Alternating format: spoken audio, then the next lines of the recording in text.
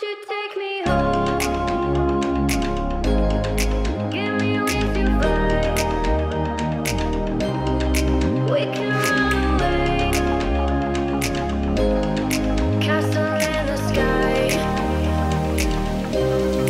Won't you take me home and give me wings to fly? Okay guys, just doing some maintenance on the rig, and basically I've got this new tyre inflator. I think I got it off Amazon. Apparently in one charge you can do 8 bicycle tyres. I've done 3 down the other side already, and I just remembered that Dave said, oh, why don't you show some boring stuff like you're changing a tyre or something. Well, I'll show you a bit of maintenance. So I'll do up the tyres, these last 3. I'll just show you one, that'd be bloody boring otherwise, but there's a way to do this with this machine, and the best way I've found so far is to thread this on first, not all the way, because it'll just let all the air out, so you just nick it on there, otherwise it's almost impossible when you have it connected to that. It just doesn't want to bloody go on there. So it's going in now, I think. Yep. So you just get it up just before it starts letting the air out, and then you bring this out, and then you thread this into here. It's a lot easier this way, believe me. If anyone knows a better way, let me know. I'm all for it, but so far this is the best way I've found. And you just nick it up the rest of the way. Sorry, it might be hard for you to see, but it's difficult to get in there. It's very windy here today. I've snuck in behind this wall here. I had the rig further down before, and I was in there cooking a sandwich, and the whole thing nearly tipped over. If I wasn't in there to push it back, push against the wall, it would have tipped over for sure. Alright, so we just turn it on. I don't know how well you can see it, guys, but that's it there. So these tyres, these Schwalbe Big Bend Pluses, can go up to 55 psi, so I always put them up to 50. As you can see there, it's at currently 33.5 psi, and so all you do to start it is just click the power button again. The 50 there is where it goes up to, and as soon as it hits 50 it turns itself off.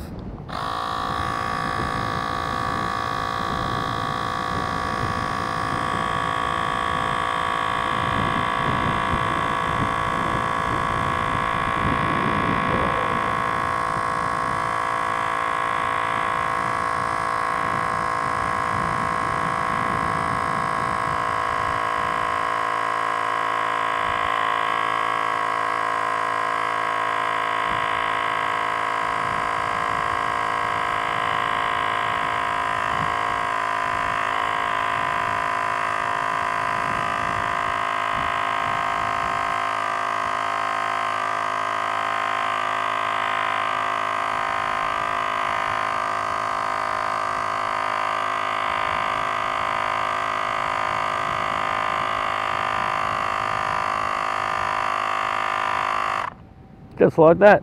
And to turn it off, you just hold it again down and it'll turn itself off. You've got to keep it down until all those little lines disappear. So to take it out, you can just undo it. That's the best way, because that way no air will come gushing out, because this machine's stopping it. Alright, so that is how you inflate the tyres with this thing. I'll leave a link in the description area for you guys. Where'd the bloody top go? The cap. Oh, I've lost the cap. Yep. Or maybe it just didn't have one.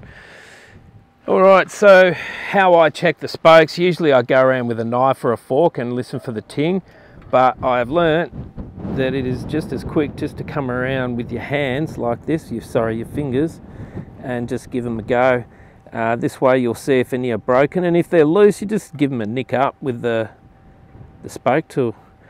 I don't have a wheel true or anything else like that, guys. I just do that. I used to do it with a knife and fork. It used to take forever, so now I just do it like that. All right.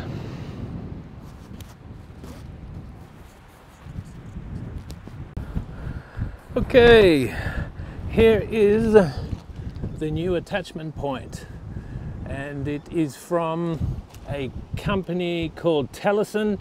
I will leave the link for that in the bottom of the description along with the air pump. I currently still do not receive any money for these links, guys. I tried doing the Amazon thing and just didn't work for me at that particular time. So I've got to get some more subscribers and then I'll try again. Hopefully make some coin. I have a Ulanzi charging thing there, so I can stick, I think it's the camera or the camera with the power pack on there, and shove a Type-C gizmo in there and have it charging up under here while I'm riding, and that way I never go flat. I've been caught out a few times with stuff like that. Just quickly once again with the tyre inflator that I purchased and just showed you, I've been getting a lot of flat tyres recently, and it was because the tread had gone down somehow and things were lancing through, and I think the Kevlar barrier inside these tyres had been compromised somehow, and I was getting a lot of punctures. I also didn't have the PSI correct. I didn't have it at 50 PSI. I think I had it at somewhere between 30 and 40, which is just not enough. And I put a new tyre. It was this one down here actually that I had all the problems with. 10 flat tyres within a week, and you can imagine the swear words. Oh yes, it was on for young and old. So I ordered 2 new tyres because I'd burnt through those doing that Flinders run and all that crap.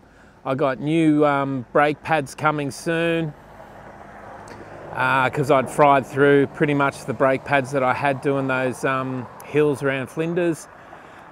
So I probably didn't explain this. This is a camera mount for my DJI Action 2. So now I can film back towards myself, which you'll see soon. And the other side over there, there's another thing that I've Frankenstein together, which isn't one of these. These are really good actually. I've tested it out a few times now. They're really solid. I'm going to get another one and put it over that side for shooting forward. This one's kitted out for shooting back. So I also want to show you some other stuff I have done here with the back door. I made it look a lot more high-vis. Am I happy with how it looks? No, I am not. I don't like it. I don't like it at all actually. It looks bloody hideous. I really don't know what to do. I'm going to leave it for a while. I would really like to do it the same color as the back, the green and the black, and then just have white, like white arrows like that, which I still may do. But for the moment, I'm just going to do it like that. That took bloody 3 hours just to do that. It was really windy the day I was doing it down here, and it just went pear-shaped, mate. So what else can I tell you about the rig? Starting to make the squeaky noise that it used to make just before the bearings went out. I can't tell which side's making the squeak because it just sounds like the same when you're in the saddle. But the last time the bearings went, they went in the drive wheel here, the drive back left wheel, and then I took it back to tri-sled and Ben chucked a bunch of bearings in there. So I don't think it would be that again, but he did say that the other side will eventually go out. So I'm kind of guesstimating that it's that one that's going to go out. Yes. Anyway, yep, that's it. The wind. You do like the wind, mate. Okay, this is a test. The day today is Thursday, the 16th of February, and the time is 12 noon. And I've got some new attachment points. You're looking at, well, you're not looking at one of them. I'm looking at it and you're looking at me. I'll show you later when I get off, but I've just mucking around with the position at the moment. So let's go for a bit of a cruise around this wreck oval. See what we see.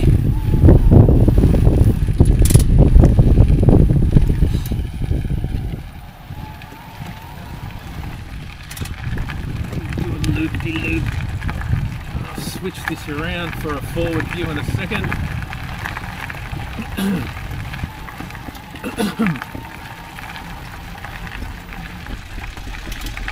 Make sure everything's okay there. I haven't got my microphone on, but you should be able to hear me alright.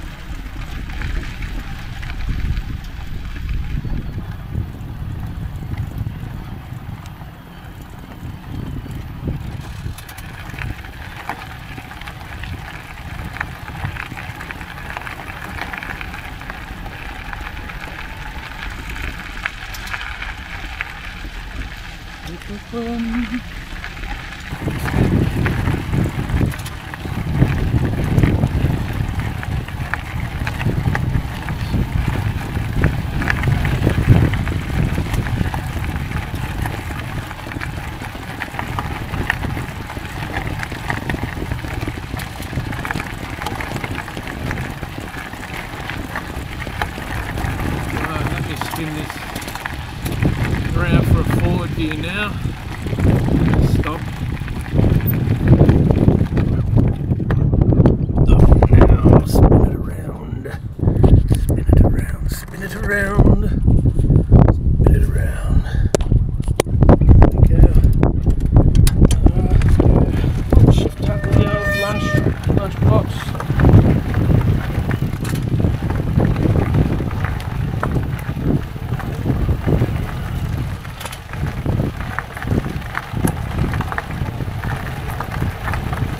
Batteries are pretty depleted at the moment, even though yesterday was sunny and I was in the sun for about 4 hours, maybe longer. It still didn't charge them right up, and it got that hot that I had to go and put everything in the shade and lie down. It was just too hot.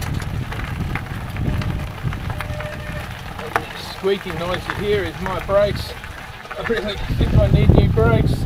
Going down those hills around Flinders, to Rosebud and Durrana, and then back through the hills again. Did not do my brakes any good at all. No, did not.